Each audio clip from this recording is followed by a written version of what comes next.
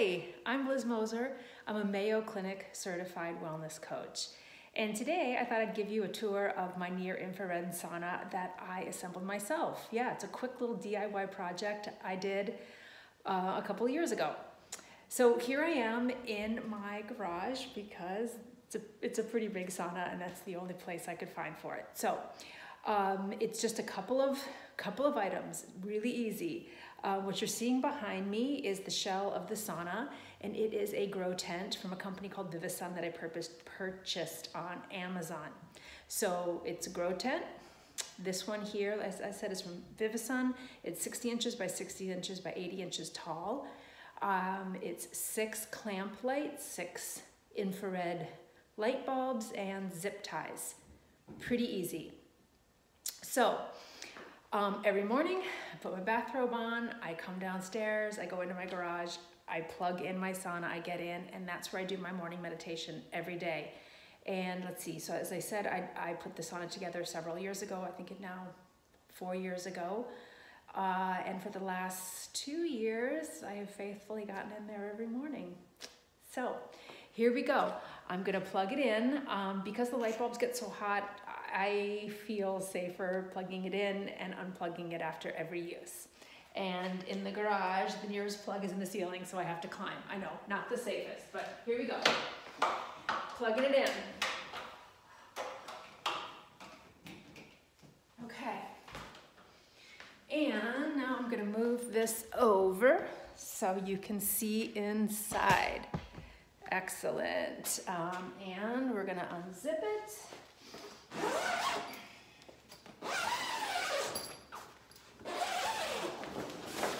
Alrighty, here we are. Welcome to my sauna, my near infrared sauna. So this is what the inside of the grow tent looks like. See, it's a soft shell with this metal frame. I have 6 lights, these 6 metal clamp lights. I originally purchased them at Home Depot. They're still available at Home Depot, any hardware store, or on Amazon. They come either with a plastic base that you screw the light bulb in or ceramic. Make sure you get the ceramic. These bulbs get very hot and the plastic would melt. So yes, there are these little clamps. If you squeeze, the clamp opens and shuts. That didn't feel safe enough for me, so I purchased these zip ties, and that's how these lights are attached to the metal frame.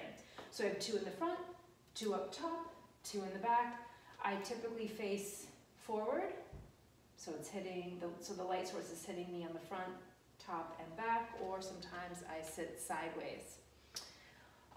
These light bulbs that I'm currently using and I've been using for, I guess, about the last 1.5 years or so, I purchased from a company called Sauna Space.